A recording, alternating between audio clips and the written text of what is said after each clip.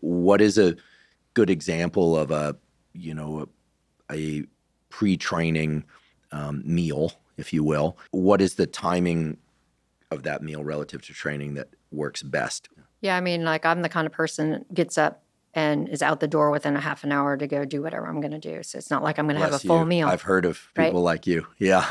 Meaning I tend to move slowly in the morning. So. I wish I could, but the way my life is, it doesn't work that way. But I'm also one of the people that never really has an appetite till 11 o'clock. Okay, so we're similar in that way. Yeah. So how do you square that? So I make a double espresso at night, and I put some almond milk and a scoop of protein powder in there. So the almond milk is sweetened, and usually it's unsweetened, but sweetened for the carb. And then the protein powder for the protein, because if I'm going to go do an ocean swim, then I need some carbohydrate and protein on board. If I'm going to just go to the gym, then I'll probably just have the protein powder in the coffee. Yes, I'm caffeinating, but I'm also getting the calories for the hypothalamus and getting some more circulating amino acids. Abby Smith-Ryan out of UNC did some specific work looking at carbohydrate, protein before and strength or cardio, and found that if you're going to do a true strength training session, you only need around 15 grams of protein before you go to really help you get into the idea that, yes, you have some fuel on board, and also increases your post-exercise oxygen consumption, or your EPOC, so your resting metabolism stays elevated, giving you a better chance for recovery post-exercise as well. If you're going to do any kind of cardiovascular type work up to an hour, then you're adding 30 grams of carb to that. So it's not a lot of food, and it's not a full meal. Other people were like, I'm starving right before I go training. Then yes, you can have your meal, giving yourself about a half an hour before. But it doesn't have to be major food that we're talking about. But that's just enough to bring blood sugar up and stimulate the hypothalamus to say, yeah, there's some nutrition coming in. And then you have your real food afterwards. You have your breakfast afterwards within 45 minutes. As a neuroscientist, I find it so interesting that at least some of what you're talking about with this pre-workout meal, and perhaps most of it, relates to how ingesting those calories impacts the brain, protects those kisspeptin neurons. And we'll talk more about kisspeptin, very interesting peptide, as opposed to saying, okay, you need X number of calories because you're going to burn X number of calories. I hate that conversation. Right, which is a very different conversation.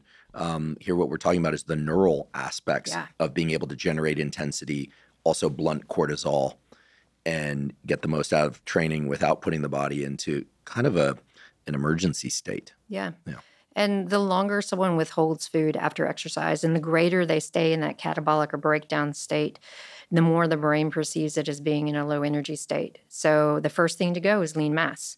When you start telling a woman that, if you're going to do fasted training and or you're going to delay food intake afterwards while you're training, because the first thing that goes is lean mass. And it's really, really hard for women to put on lean mass. So once you start really nailing that and then saying, look, you just need 15 grams of protein to really help and be able to conserve that lean mass. It's a small, simple fix. People try it and they're like, oh my gosh, I feel amazing. So it's small little things when you're working with the whole system. Because I get tired, especially around Christmas time when you're reading all the magazines. It's like 2 cookies means you have to walk for 30 minutes on the treadmill. It's like it doesn't correlate like that at all. So that's why I was like, I hate the calorie conversation because it's just not applicable. Right, and it has its own kind of elements of being laced with neuroticism about calorie counting, and then that can drift easily into the realm of eating disorders. I did an episode about eating disorders some years ago, and as I was researching that episode, I learned that people with eating disorders, women and men, especially anorexia, become like calorie calculators. Their eyes and their brain just are constantly evaluating the caloric load of food, and it can be obviously very intrusive. It's also the most deadly of all the psychiatric conditions. So it's that's a long way from hopefully what we're talking about here, but there's the opportunity for drift whenever we're talking about calorie counting in and out. We, of course, believe in the laws of thermodynamics and calories in, calories out. But I love what you're describing here as getting the brain in a mode that the brain and body are protected so that one can invest in that high-intensity exercise and get the adaptations that one wants, but not send everything down this pathway of just becoming a computer of how much am I exercising? What did I burn? What did I earn? It's crazy. It's crazy. Yeah. As long as we're talking about food and food intake relative to training, what is the suggested post-training window in which one should either avoid or make sure they get nutrition? Meaning, how long does one have after, let's say, a resistance training session of about an hour? Mm-hmm. Seems to me that's what most people are doing if they're investing in resistance training, maybe plus or minus 20 minutes? Yeah. And they're hitting those high-intensity sets where they have maybe just 1 or 2 repetitions in reserve, maybe going to failure on a few of those sets. What do you recommend women eat after they train? So we know that women who are in their reproductive years need around 35 grams of good protein, high-quality leucine-oriented protein within 45 minutes.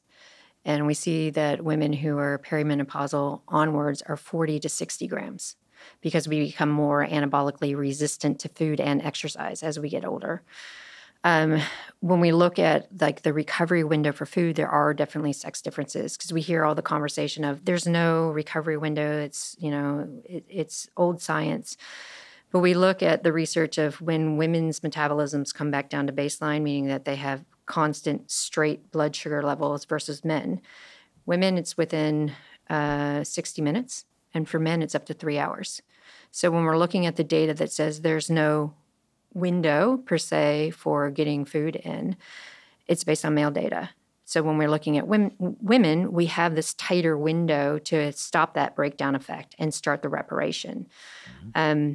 So yeah, it's like when we're talking about the protein intake, it's really important not only to get that leucine content up in the muscle to start the reparation and repair, but also, again, to signal that, yeah, we're in a building state. We're not holding that catabolic state and increasing all the repercussions that come with it. So women should try and get 30 or as much as 40, maybe 50 grams of protein, depending on their age, mm-hmm. post-training within an hour of training. Yep. Men seem to have a longer window. They could wait an hour, 2 hours, maybe even 3 hours before ingesting protein. What about carbohydrate? We look at mixed, but for men, it's more important because they go through their liver and muscle glycogen so much faster than women.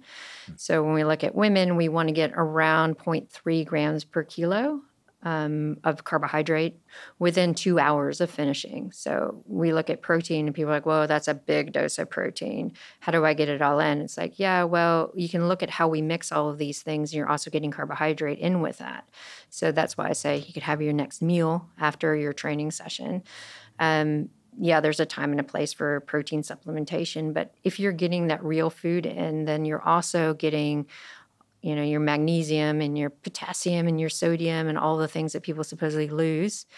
And you're able to also repair a lot better.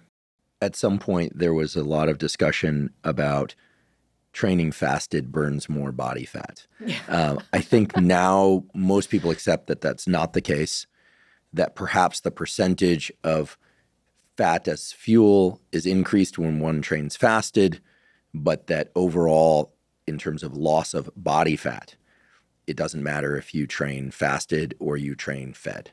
Correct. Okay, I think that can't be stated enough right, by experts like you. Yes. That doesn't mean that if one prefers to train fasted or with a minimum of food in their gut that they can't do that. Right. Like I like to train fasted, but what I'm hearing is that women should probably ingest at least some protein, high-quality protein, and maybe drink the protein in a protein shake, form if they don't want to ingest solid food. Yeah. I think the easiest way for people to understand the basic idea of what low energy is and how this affects men and women is when we are looking at a tipping point for endocrine dysfunction. For men, we're seeing that tipping point at 15 calories per kilogram of fat-free mass. For women, it's 30. So when we're looking at baseline calorie needs before you really get into that endocrine dysfunction, when you're looking at those parameters, you can see why men do better in a fasted state or a low-calorie state. But for women, our intake and especially our carbohydrate needs are so much higher because we have so many other functions that are reliant on that kisspeptin upregulation or downregulation, preferably upregulation. So when we're just talking the basic calorie needs and what we're seeing, it's that dichotomy right there of 15 to 30. And when you start telling people that, they're like, oh, okay, I get it. Is that a biological aspect? It's like, well, you could trace it all the way back where, men went out to get the calories in most tribes and the women were home, and it wasn't advantageous to be pregnant under low calorie intake. That's why you have dysfunction when the calories are too low. But, you can also feed forward to modern day now, and you're seeing that all this perturbance of hormone and the way we regulate hormone across the circadian rhythm requires more calories for women than it does for men. I know some men that basically don't eat all day and then eat one meal in the evening and they'll train in the morning. That's inconceivable to me because within an hour or so of training, I'm hungry. Yeah.